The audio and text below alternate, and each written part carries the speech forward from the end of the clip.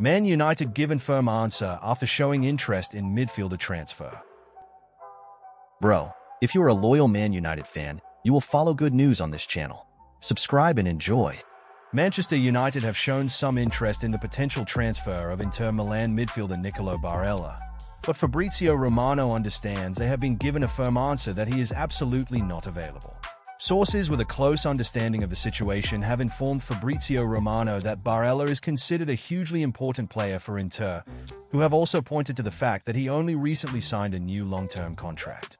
With a deal now running until 2029, there is little prospect of Inter letting Barella go, or feeling any pressure to do so, with Man United not yet making their interest anywhere near as advanced as some reports have indicated. The Red Devils will likely be one of a number of top clubs who admire the Italy international. But there is little sense in putting a lot of effort into pursuing a player who won't be moving. So this story is not expected to go anywhere further unless something dramatic changes in the weeks or months ahead. There have been rumors about MUFC trying a bid of around €75 million to Inter for Barella.